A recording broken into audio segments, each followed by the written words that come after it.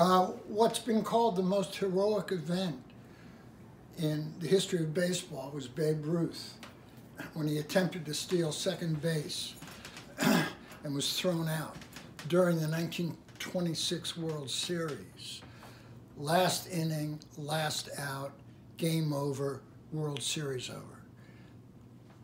The following year in 27 was when he hit 60 home runs. Every schoolboy knows that. But when I heard about his attempted stealing, I was so shocked that that information has been withheld from us when we were growing up. Heroic Babe Ruth and so forth. Babe Ruth never made a mistake in baseball. And after he was thrown out, ending the series, he was attacked by these sports writers, quote unquote.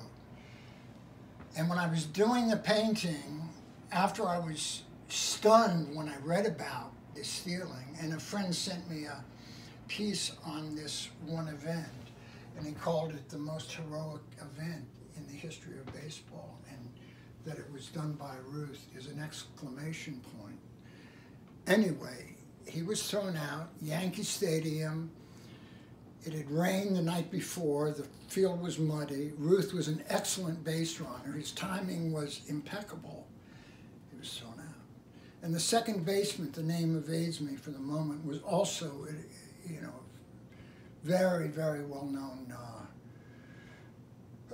His name just escapes me. So he was thrown out by a no-no second. End of game, end of series. And I was just drawn to it. It was heroic, and what is all tragedy but the death of the hero.